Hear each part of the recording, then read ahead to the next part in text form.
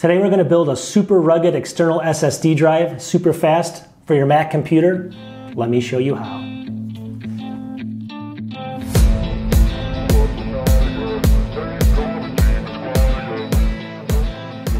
All right, welcome back to the channel. So what we're going to do today is we're going to build a high quality, super rugged external SSD drive for your Mac computer.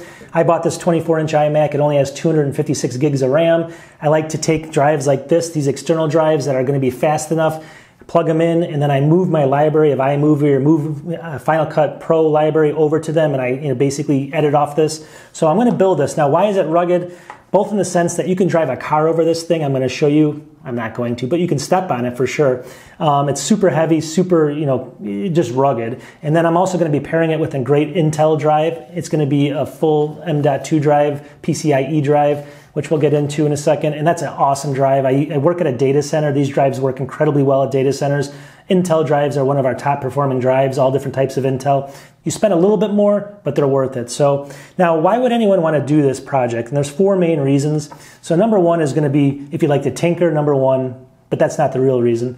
Number two is you can actually pick quality components, and I'm going to show you these components. I'm going to have links to them in my description of the video so you guys can go out and buy these. But these are quality. One's from Qwiizlab, that's the external case, and the drive is going to be Intel. So that's the other reason you can buy quality components like this Intel drive and make sure you have quality components in the external drive.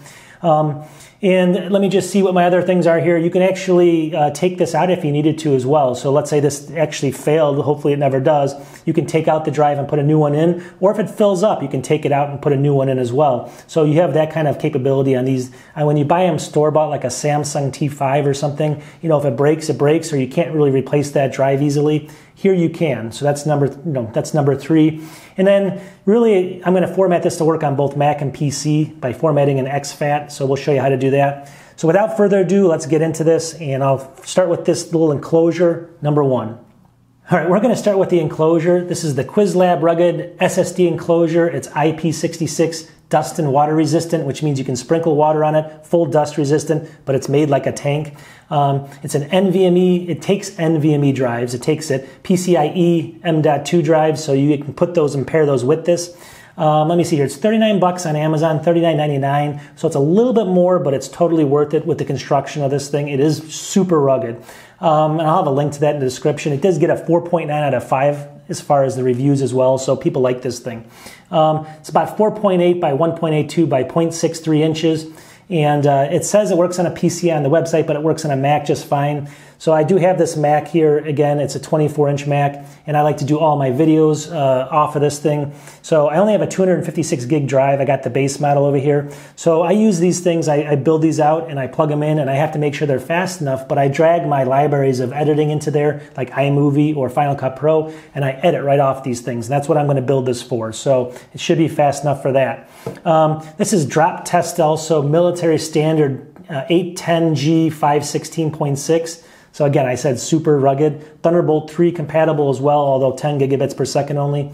And just got the rugged construction. It's got this orange bumper on it. It's got, kind of seals on the end you can see here. I'll show you up close. And it's overall just a rugged, super nice, high quality when you feel it in the hand enclosure.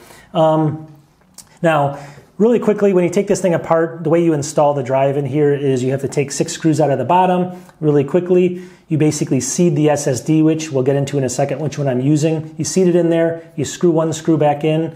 Then you they gave you a really thick thermal pad. Now this thing gets a little warm, but it does not get super hot, so that's nice.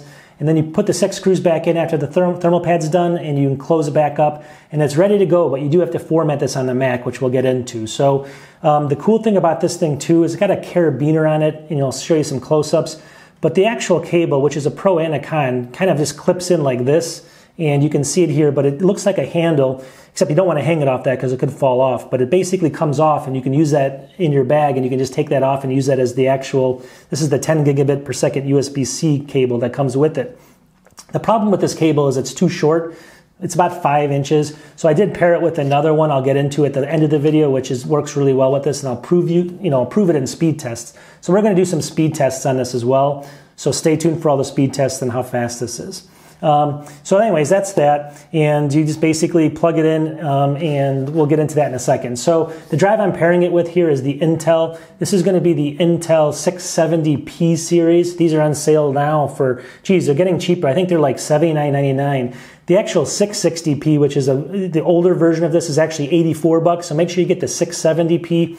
And again, this is going to be a size 2280 NVMe drive, PCIe 1 terabyte. So you get 1 terabyte for $79 now.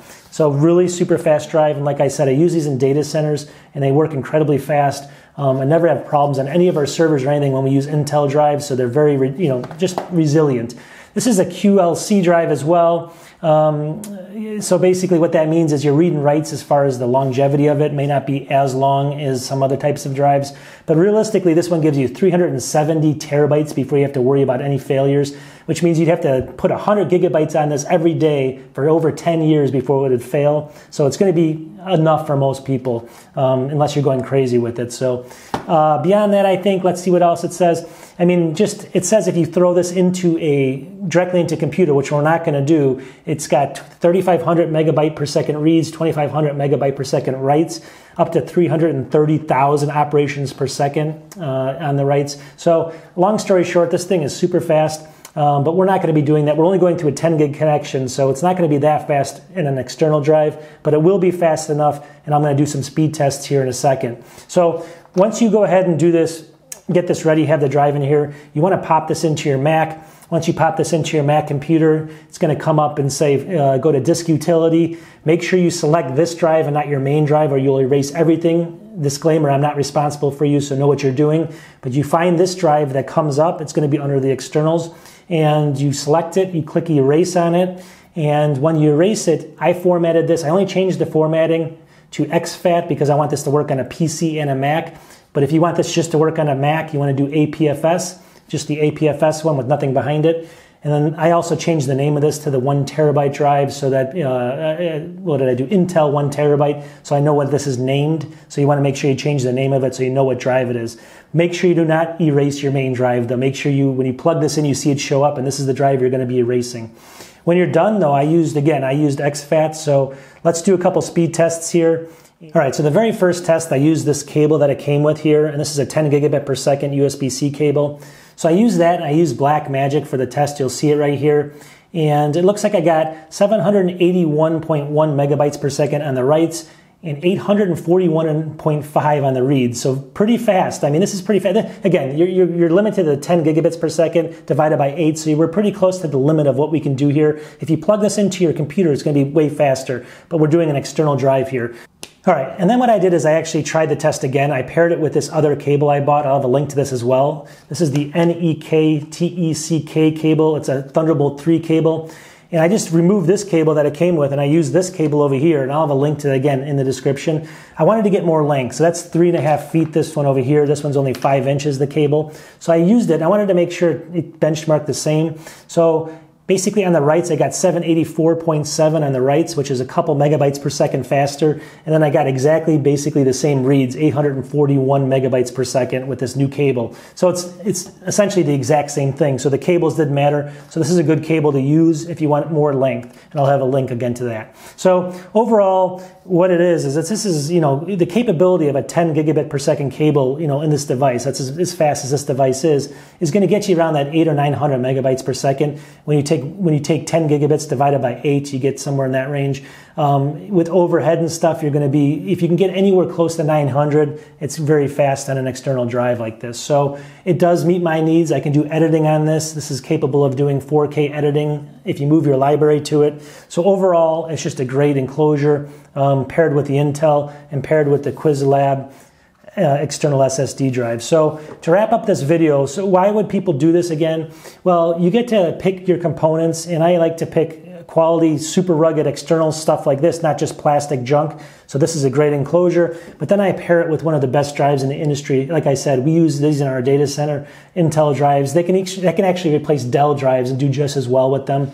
Never have a problem with them, and right now they're about the same price as the other ones, $79. But usually they're a few bucks more, but it's totally worth it to go with Intel. But I also like tinkering with things, and I like changing things out for my testing and stuff. You know, I can take that drive out, store it somewhere, put it back in later, use another drive in this enclosure. But also when I go editing and I go to the store and stuff, I go to the coffee shop, this thing is not going to break in my bag. It can get dust on it. It's not going to make a big difference. I mean, you can step on this thing. I'm telling you, it weighs a ton. You just don't want to drop this on the floor because it's probably going to put a hole in the floor. So it's very heavy. Beyond that, this is all I wanted to kind of share. These are the kind of projects I like doing. And if you want to build your own external storage for a Mac, this is a great solution. So let me know what you think if you guys test this out. Military standard, drop test on this thing. Great SSD drive, super fast. Again, if you even want this SSD just for your computer, you're going to get that 25 or 3500 megabytes per second versus the 850 on the external device here. So it's a very, very fast drive as well if you do it directly into your computer. But this wasn't what the video was about here, and I wanted to show people what are the options for you if you don't go that route. So at the end of the day, that's it. Oh yeah, and the last thing is here's the cable. I forgot to show you to you. The other cable that I mentioned here, the cable is about 3.5 feet, so you can see it here. All right, that's it. So I hope people like these videos. These are kind of the videos I like to make, is just kind of off-the-cuff stuff where these type of projects kind of develop from it.